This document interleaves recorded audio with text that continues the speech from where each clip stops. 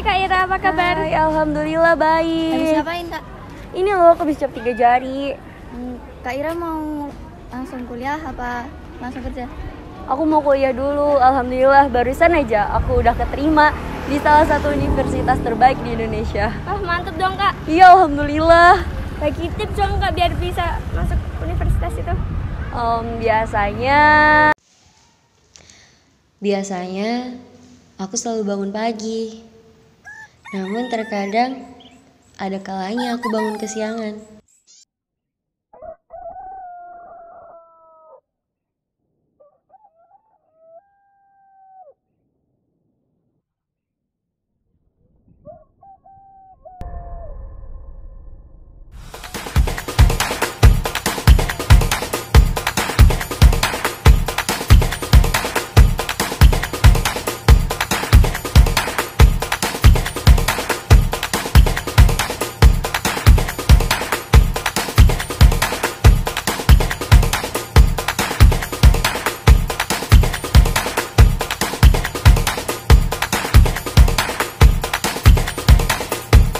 Dan aku harus menerima konsekuensinya. Pamit ya, berangkat. Iya. Assalamualaikum. Waalaikumsalam, hati-hati ya. Seperti aku berlari-lari ke sekolah.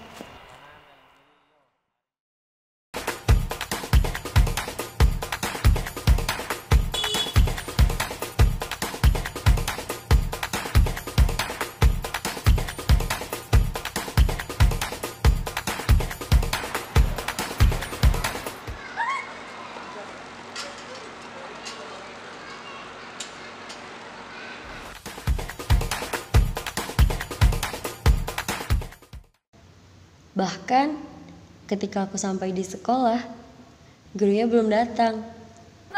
Gurunya mana? Belum datang.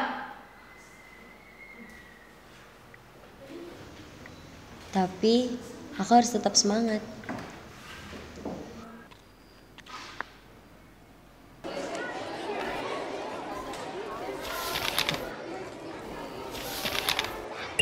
Hingga akhirnya dan tiba-tiba ada sebuah notifikasi yang membuat semangatku tergoyahkan. Di situ dikatakan bahwa aku tidak lulus di salah satu universitas impianku. Pada hari itu, pelajaran sekolah tetap berlanjut walau dunia aku sedang hancur.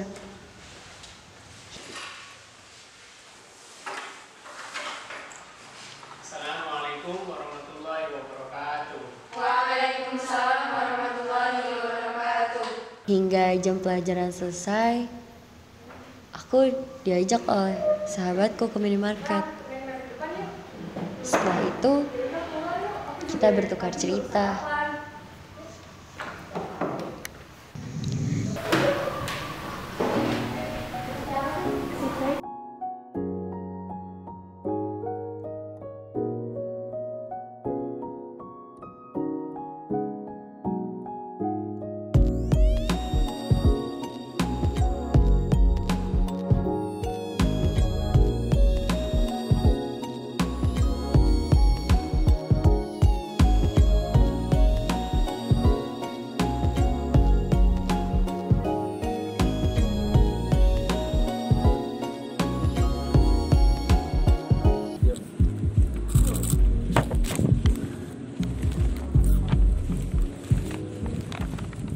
Jadi gimana? Kamu udah nemuin universitas yang kamu mau?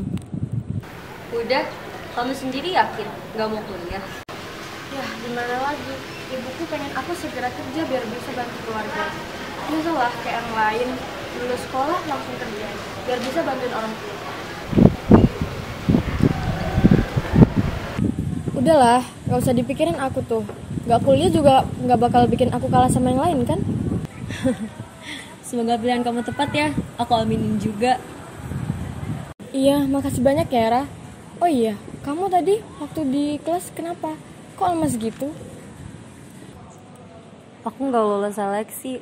Ya udah, nggak usah sedih, kan masih ada gelombang berikutnya. Udahlah, santai aja. Makasih ya, Vin. Iya, santai sama-sama.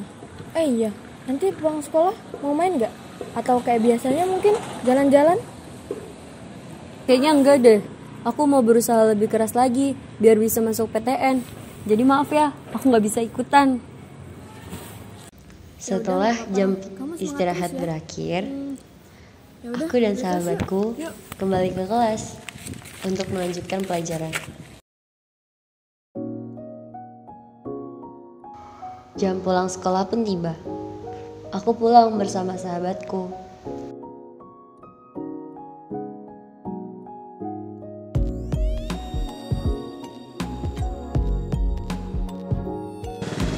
Ada saja tetangga yang meremehkan aku untuk melanjutkan pendidikanku hingga jenjang universitas. Berpulang sekolah ya? Iya Mbak.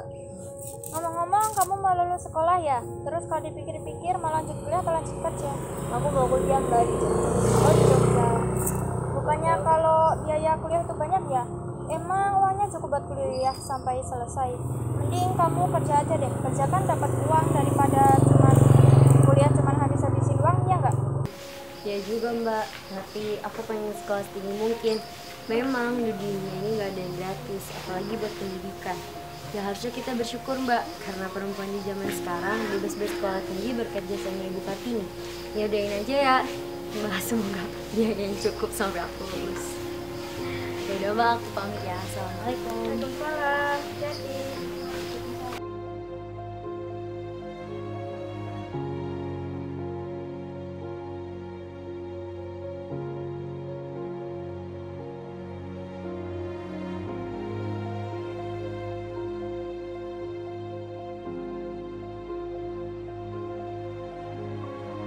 Assalamualaikum. Boleh aku pulang? Waalaikumsalam. Iya.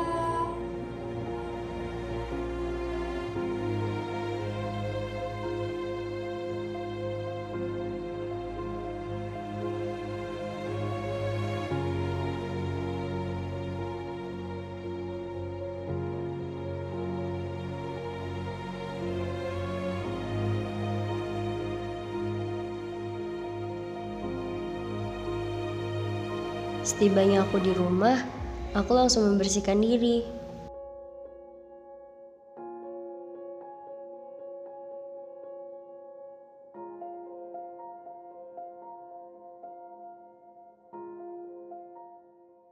Allahu Akbar,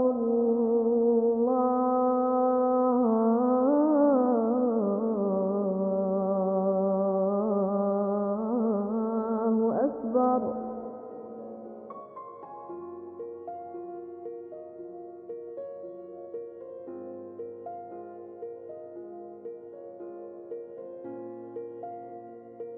Aku tidak pernah lupa menjalankan ibadah.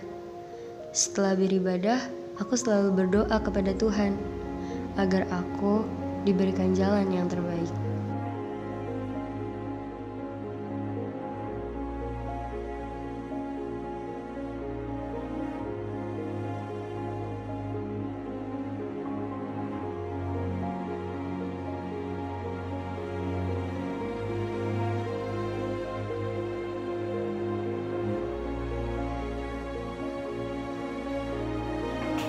Astagfirullah, mati lampu.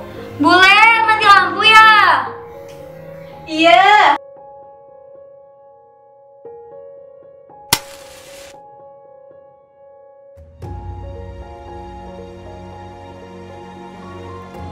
Setelah aku menyalakan lilin, aku kembali berkutat dengan buku-buku kesayanganku. Bahkan, saking asyiknya aku belajar, tidak terasa bahwa waktu telah menunjukkan pukul 12 malam. Kemudian, aku memutuskan untuk tidur. Hingga akhirnya, tadi aku mendapatkan sebuah notifikasi di ponselku bahwa aku diterima di salah satu universitas impian.